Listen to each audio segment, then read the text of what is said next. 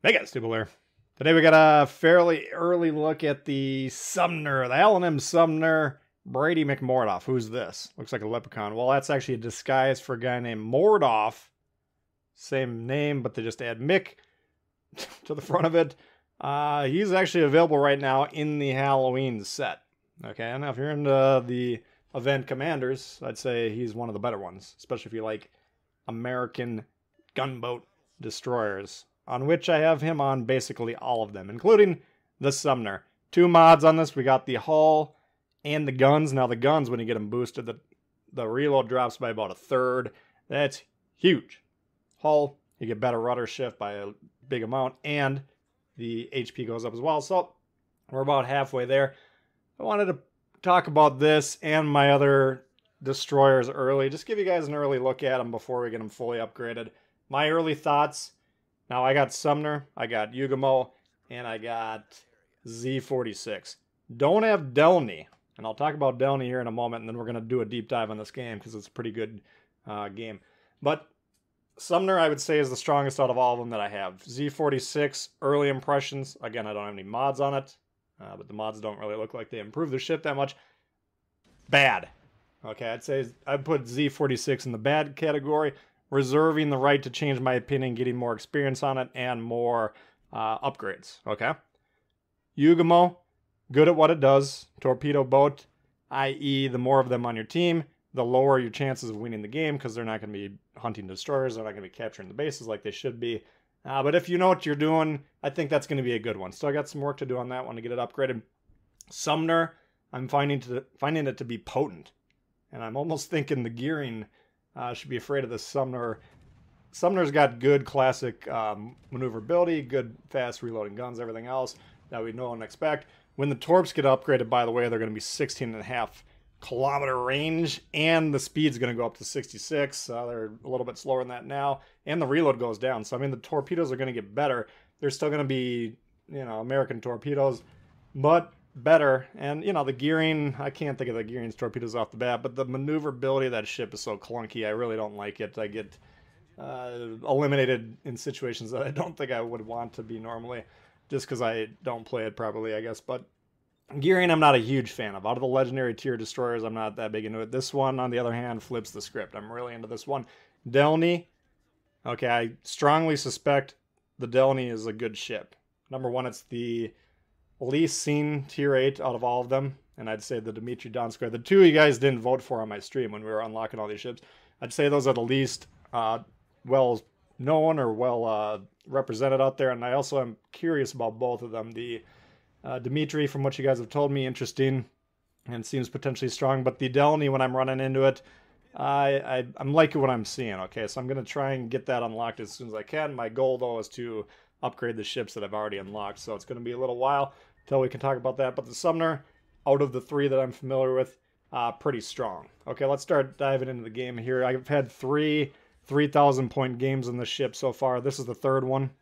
It's probably the strategically most interesting, and it just kind of shows you what we're capable of. So we were trying to open up on B. Sure, we're squaring off against a Z46. The difference was he had support and we didn't, right? If we were in a straight up 1v1 fight, as you can see, we were beating the crap out of them. As long as we stay out of that 4.4 sonar range, which is pathetically short range for any consumable at tier 8, it's basically not that useful in a tier where we're going to see a lot of radars and really long range sonar. So Z46, yeah, we can beat him in a 1v1. What we can't do is beat him when he's got 2 support ships and we got none. Okay, so we tried to get B. That's where we spawned. Did a little bit of damage. Left, came over here to support. Okay, now we're trying to see what we can do. We got another destroyer over here. He's been spotting me in and off, or on and off. And I got some torps over here in the Massachusetts. He's backing up to avoid those. But as he backs up here, I'm trying to make sure if I can keep these islands between me and the Massachusetts and I can push this destroyer. I haven't seen what it is yet on the replay at least. If I can push into him, spot him, proxy, and then have me and the Bismarck, who's basically on top of me here, we could take out that destroyer very quickly. That'd be a profitable play. Beginning to think the destroyer is disengaging, though. It looks like the smoke is dissipating. Twist and track kind of pointing off in the distance, and nobody's spotting. We're not getting spotted with our 5.4 kilometer detection, nor are we spotting the ship. Okay, so we're going to see here a good example of why I really don't like to be near ships, especially as a destroyer. Now it's incumbent on me, you know, I'm just as, I'm not blaming the dude for being close to me is my point. I'm just as liable for being as close to him as we are, but we're going to try and pop the smoke here, get this base if we can, because we got A basically for free over there. We gave a B more or less for free. We took a little bit of HP out of the destroyer, but not a serious contention on that base. And now we're attempting to flip their home cap. That would put us up 3-1. That would be a huge scoring play. Want to get on the cap, drop the smoke because we were getting spotted, opening up with the guns. Massachusetts low. We want to, I'm trying to hit him with HE, get him with at least one flyer. Number one, that'll negate to a small extent his infinite health consumable with the will to rebuild. If that destroyer is near him, which is a distinct possibility. Looks like Twist and Track is pointing over there. So it's possible the destroyer is close enough to heal him to infinity, so we want to burn him down there. We could have considered AP. We'll see some AP into a broadside superstructure of a battleship later in the match. We can see what kind of damage we can get with those. But usually my strategy is get a fire going and then switch to the AP if it's an appropriate broadside shot where we can get more damage. Because generally, you know, assuming you're paying attention to the results and you're confirming, okay, yes, I am getting good damage and good penetration with these AP, usually we're going to get more shots there. Now, what is this? That's the shot I was talking about earlier. Was that guy shooting at me? Possible. But it's possible he was aiming at the Bismarck poorly, which would be not uncommon, or maybe not even poorly. Maybe it was just a dispersion that assigned the shot low. But, you know, we're close enough here that the aim point could have been on the battleship, and in my opinion, probably was on the battleship.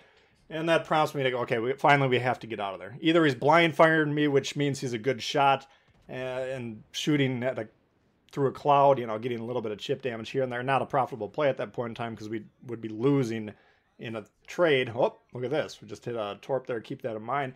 One of the DDs running amok. They got two left. We got one. Oh, there's the radar. It's off of the black. But we got him with a pretty decent torpedo. So he's a little low there. The black, people were initially afraid of him. You know, before the ship was launched, even my buddy Meta was attempting to put it into a V-Bucks type of a ship. I think the steel category of ship, and it came out a turd, right? It's useful for 15 seconds twice a map with this radar. Other than that, the torps suck, the guns suck, everything about the ship sucks. So to stay alive in that fight, we moved forward. So those support ships couldn't once again pile onto us. Shot the black as long as we could, and then we're, okay, now what can we do? We're not afraid of the black. Those guys are moving forward. My team, look at these battleships moving forward. And this is great. Anytime you can see this at a higher tier game. Battleships that aren't parked on the moon halfway through the match means you're probably in a team that's at least trying to win and probably has a pretty decent shot at doing so. So I'm thinking to myself, okay, if we get a black, a shot at the black over here, I'd love to take it. But I would love to help this guy get on B. Number one, we're going to boost our score and I'm grinding the ships, right? But number two, we're going to seal the win. Once we get 4 caps to none, they're going to have a real hard time killing us. In fact, or ending the game with a win. And in fact, they almost certainly have to kill all of us. Now, if I can stay alive, they're not going to be able to do that, right? And it's up to me as the destroyer to stay alive.